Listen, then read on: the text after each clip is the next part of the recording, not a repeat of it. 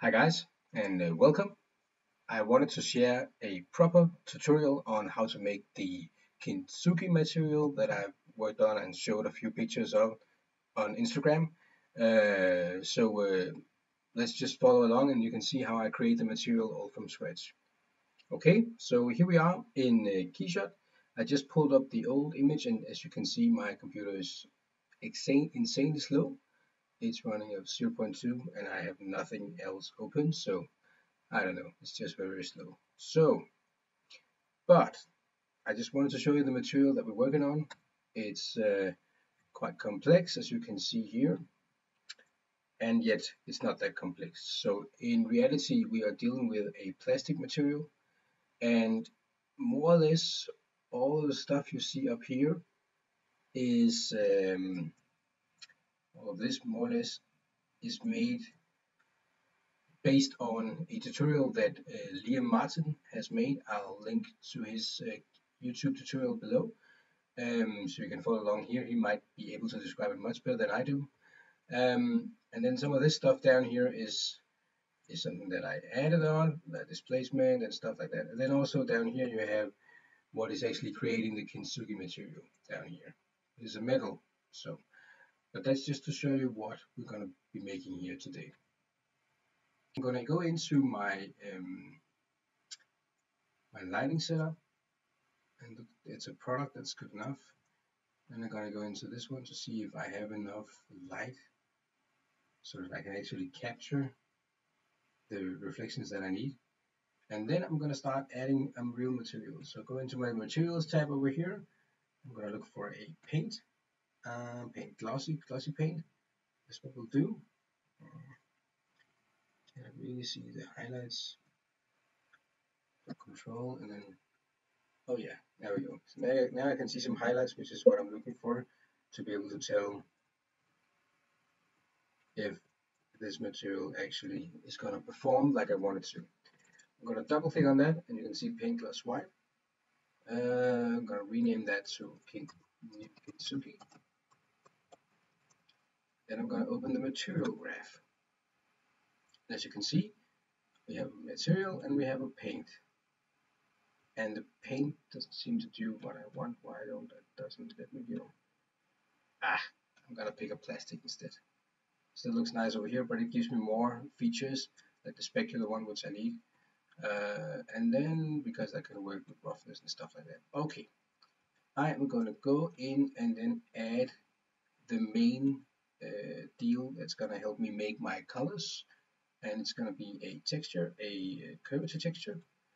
It's got a negative, and what I normally do is I press C so I can see what is going on, and right now nothing is going on. So what you can tell is that, I'll just move this to the side here, the cutoff, normally it helps you make a change that you normally see in quite a lot of ceramics out there, but the cutoff is way too large. It has to be smaller. You can see something is happening over here on the left.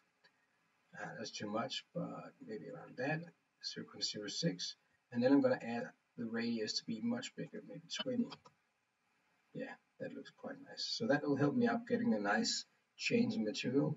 I don't want it to be this one, but I want it to have maybe a darker edge up here. Maybe that's too dark, maybe this one. Yeah, that's a little bit burnt. And then I want, no, for this one, sorry. For this one, I want to be able to add something like, this is the main color, like this. Yeah, it sounds pretty good, like a medium thing. For negative curvature, I'm going to maybe just use a darker one, maybe like an even darker one. All right. Okay, this is good enough. Then I'm going to add that into my diffuse, and immediately you see the material become available in there, which is great. And then I want to be able to add something else to this one, which is a material, a texture. So I have this over here. We can see materials and you have textures. Let's see if there's anything in here. Imagery, no, nothing here. But I know that I have it over here. So if I go over here and look at my textures, I'm looking for a rusty material, so I can type rusty. And this one is the one I've been using so far. It's pretty good, so I'm going to use that again. Dragging it over here, I have a texture map, which is great for me. And we just switch back here so we can see the whole thing. And this one, okay. This one I would love to use up here, but I cannot do that unless I do a color composite, which is this one. And what is really important when you do this is that you have to remember to combine two things here. If I just pull this one into my background, nothing happens. And that's because this one source takes all of the things. So you have to go in and change the blending mode, which is this one, to maybe multiply. And now suddenly everything is visible. It's way too much, and I would probably go in and add something here between the, I'll just zoom out a little bit here. Between the image, I would like to maybe go in here and add a utility. Just right click there, and I will add a color adjust. And in the color adjust settings, I will turn down the saturation, maybe down to this one. I would edge up the contrast. No, that's too much. I'll turn that down a little bit, maybe like this.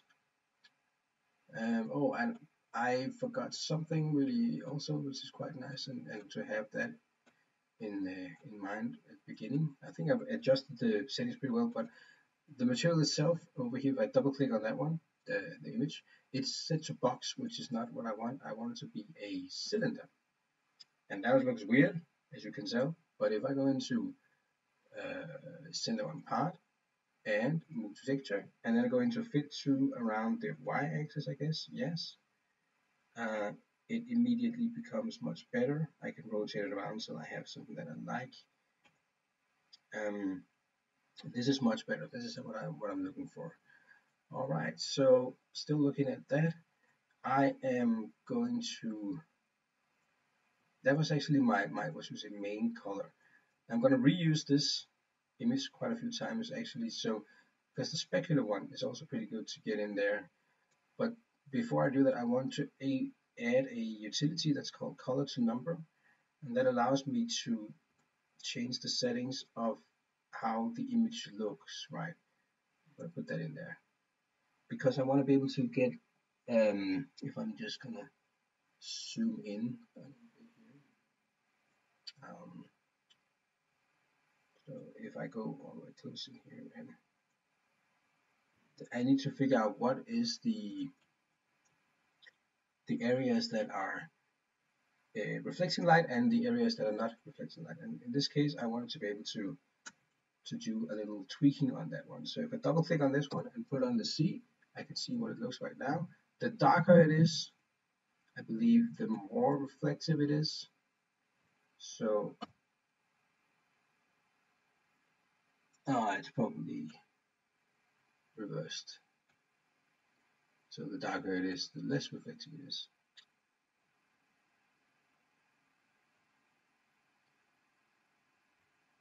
And actually, I'm not really happy with the way the cutoff is, or the radius. Maybe I should do a 25. Yeah, that's a little bit better. Okay. Okay, this actually looks pretty well. The colors number that I did here. Maybe it's too much, so maybe I'm just gonna go back. No, yeah, go back a little bit, or maybe if I reverse this. Oh yeah, now you see the whole thing becomes very, very shiny. Oh yeah, this is what I was looking for. Okay, so the darker bits are not, and the other thing is more, but it's still way too shiny. Maybe a little bit more like this,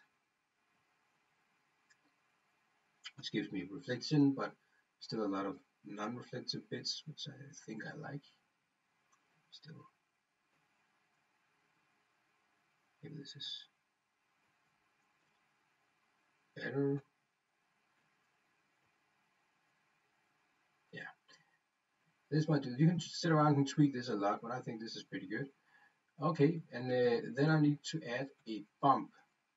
Now, I could just bump this one up, and I actually would love that, but I kind of want to do more with the bump, so I'm going to add a spot because that gives sort of an extra detail to to the whole thing. Now if you notice I press C here and now you can't see anything other than a few dots. I'm gonna scale this up to maybe 15, way big. Then I'm gonna add in a density around 3 maybe. Yeah. And then I'm gonna add a distortion and some more fall off. The radius is bigger, that's pretty good. Maybe that's too much. Like this. And then fall off, make it more soft. That's too much. Like that. Then I'm going to change the number of dots we have. And this just makes the whole thing more interesting. Maybe 4. Oh, this is a lot. This is good. I'm loving this already. Okay, that's about it. Now, I want to use that as a bump map. But before I do that, I actually want to do 2 bumps. So I'm going to add this one. So I have this one to be one of the bumps, the second bump, and then this one to be the first bump. All right, and then I'm going to change the weight of this one so that it doesn't become as strong. And then I'm going to go into the bump. Now we have a material that starts to look, well, it's still, maybe it's a bit too much, this one here. So I'm going to tone down the weight of this to maybe 0.3. Just want it to be a little bit more structured, like it's a little bit more like handmade. Maybe all the way down to this. It's just subtleties, and it's just gonna add a little bit to the whole reflectiveness. Okay, now this is looking good. That's great. It's like an old cup. Great. Now we kind of have our main material, which is great. That wasn't so bad, was it? Now what do we do? How do we break this up in bits? Well, what I did at least was to go in and add a label to my material. So you can see it says, maybe you can't see it, but I'm just going to zoom in a little bit here. There's a label down there. So well, normally I would go in and for this Kintsugi material, I use the cellular one because it's awesome. And if I press C on this one, you can see what it looks like. Pretty bad if I want to do what I want to do. I want the white ones to be very clean and very crisp, and the dark areas to be completely black if I can. So I'm gonna go in.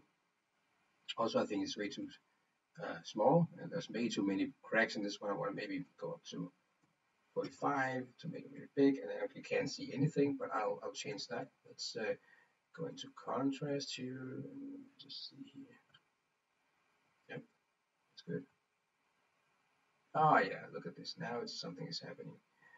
I really wanted this to be really, really dark, and that there's not much shining through.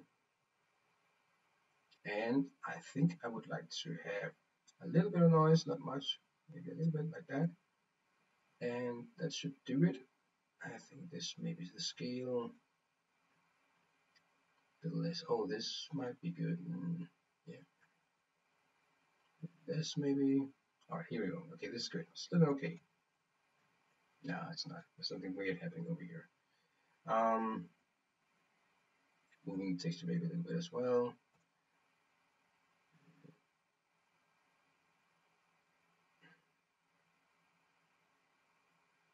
Maybe this is good. Alright. Okay, we have it with this, but it doesn't really look like the white is very white, very white. So I'm gonna add in a utility, which is called a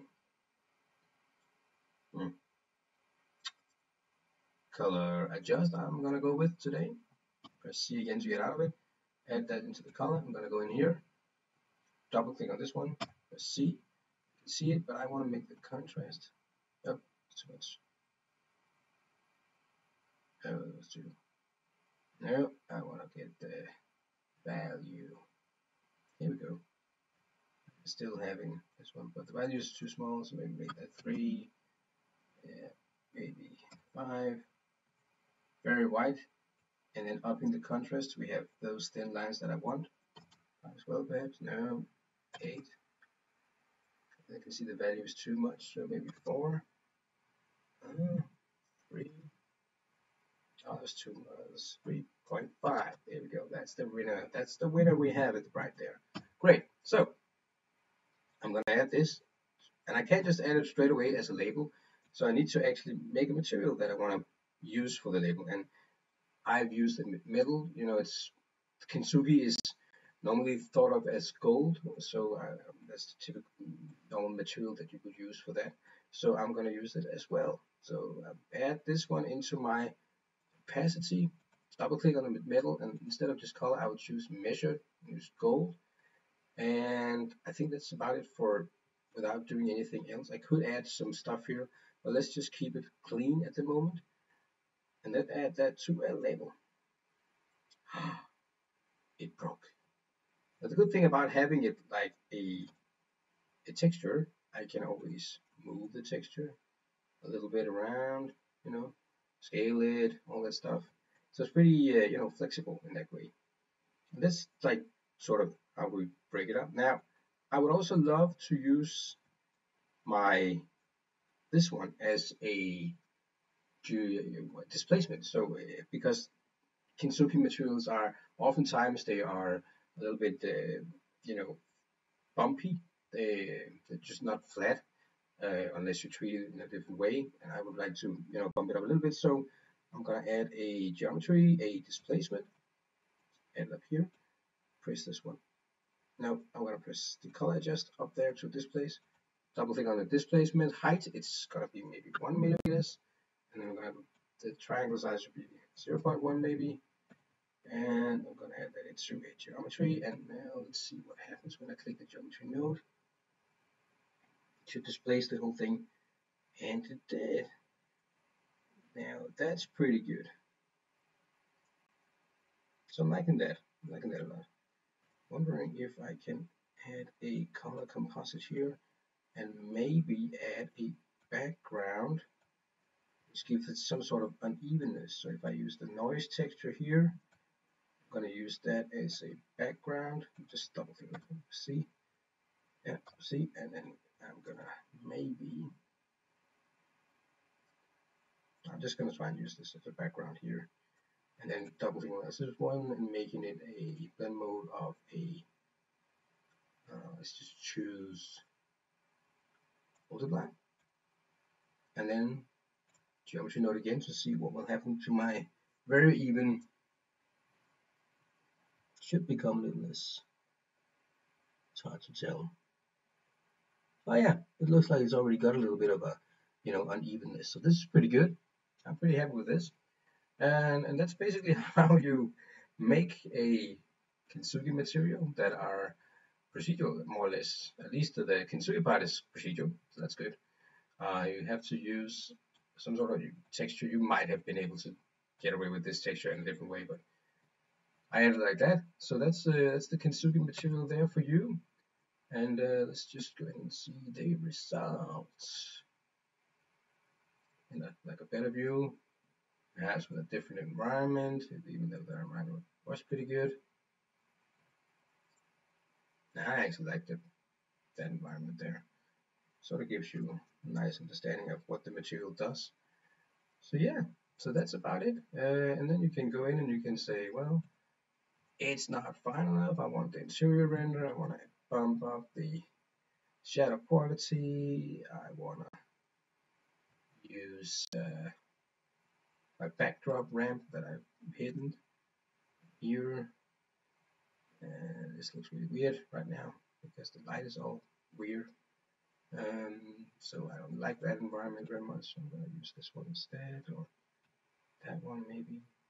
So play around with it and have fun. So thanks for watching. I really hope you learned something. Talk to you later. Bye.